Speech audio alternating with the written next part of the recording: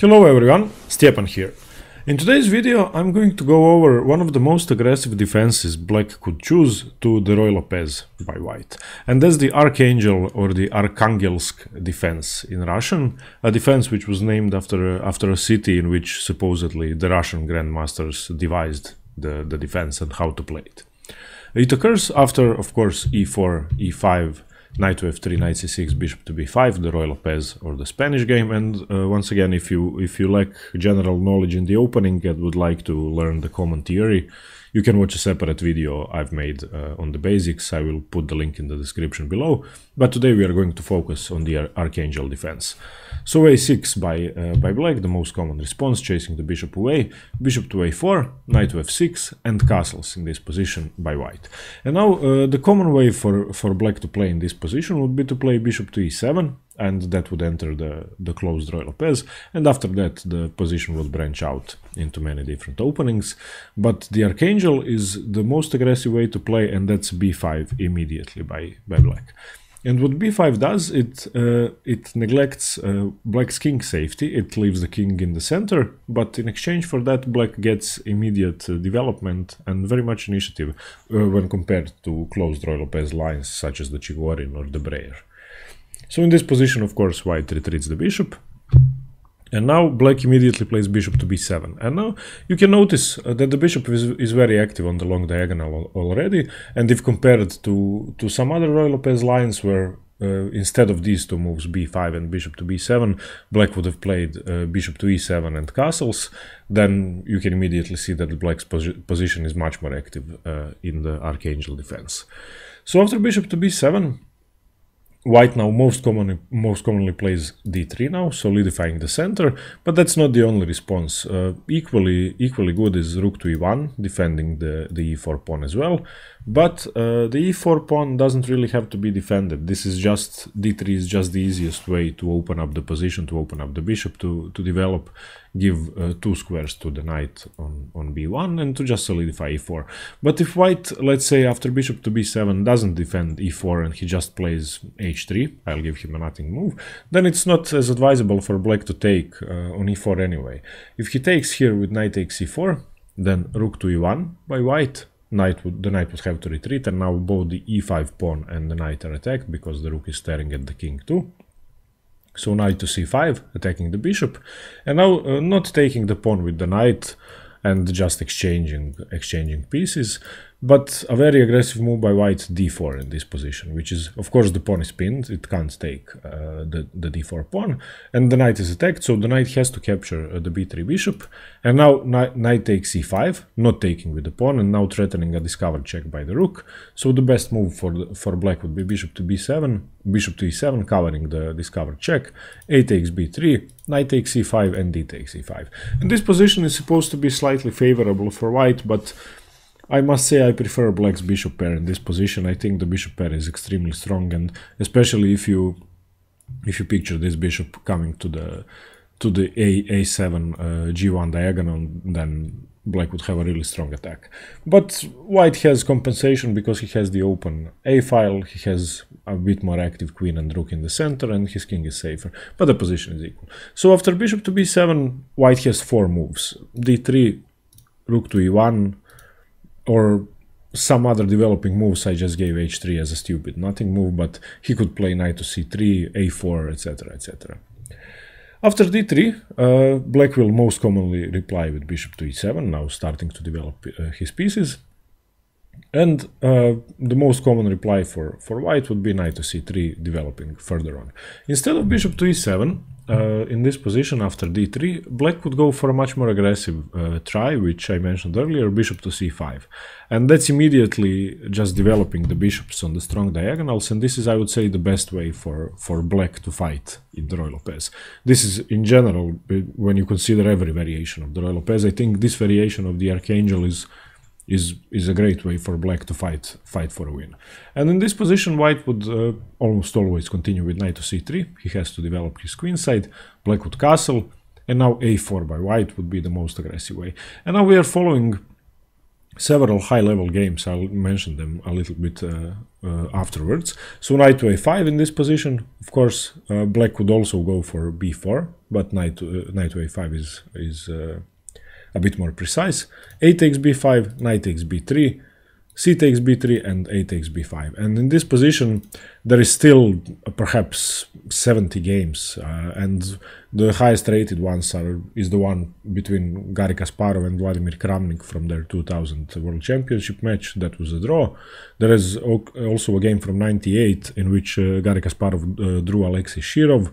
There is a draw between Anand and Shirov from '98 as well, between Topalov and Shirov. So you can see that the top players in the world prefer these variations, this variation sometime in the late 90s. And it's still actually very popular, but it was replaced by the Berlin defense after Kramnik invented it in their World Championship match against Kasparov. So the Berlin actually took over from a lot of minor variations such as the Archangel, which is a shame because the Archangel is a much more fighting defense, and you can see that the position is much more active than in the Berlin endgame in which the queens get exchanged off. But let's get back to the theory. So after d3, bishop to e7 or bishop to c5. And bishop to c5 is much more aggressive, but bishop to e7 is the common move to play. And white now plays knight to c3 developing, black castles, and bishop to d2.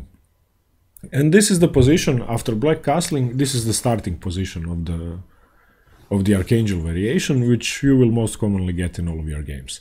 And the important thing to see is that black was actually developing his pieces instead of castling and getting his king safe, just to gain some more initiative. And his position is active. He actually can push b4 in this position. He can push further on after b4 with a5, a4. So black has a great position and great attacking prospects. And you can check out the video on the Breyer variation of the Closed Ruy Lopez. I'll also leave a link in the description. You will see the difference between the attacking chances for black, because the Breyer is much more passive and it's a maneuvering positional approach, while the Archangel variation is a very aggressive way to fight against the Spanish for white. So after black castling, white has 4 or 5 different plans in this position. I will show you the sidelines first. The first sideline is h3, which is preventing the knight from coming to g4 and reducing the scope of black's pieces. But most importantly, it's preparing to play in some positions bishop to d3, bishop to e3, knight to h2, and then to push with f4 and open up the king side. Because if you can see, white is actually able to close down the queen side with playing a3 and bishop to a2 and just not giving black almost any counterplay. And if he can manage to push with f4, he would be better. So that's the point of h3. And after castles, another move is rook to e1, which is a fairly simple move, preparing the push d4, and the e4 pawn would be sufficiently defended because the bishop is now indirectly attacking e4 as well, so it has to be protected. So that's rook to e1. And after castles, one of the most aggressive moves is knight to d5, which is aiming immediately to exchange the knights, and in some positions even after knight takes, to retake with the pawn, because then the c6 knight would have to move, and after a move such as c4 and after black takes, white takes, he would have a strong outpost for all of his pieces and the passed pawn in the center almost if black makes a mistake. So this is an aggressive continuation, not the most precise. The most common move is bishop to d2 after black castling, because that's a simple developing move. By the way, if you develop the bishop to e3, then knight to g4 could cause some problems, so h3 is advisable if you want to play bishop to e3.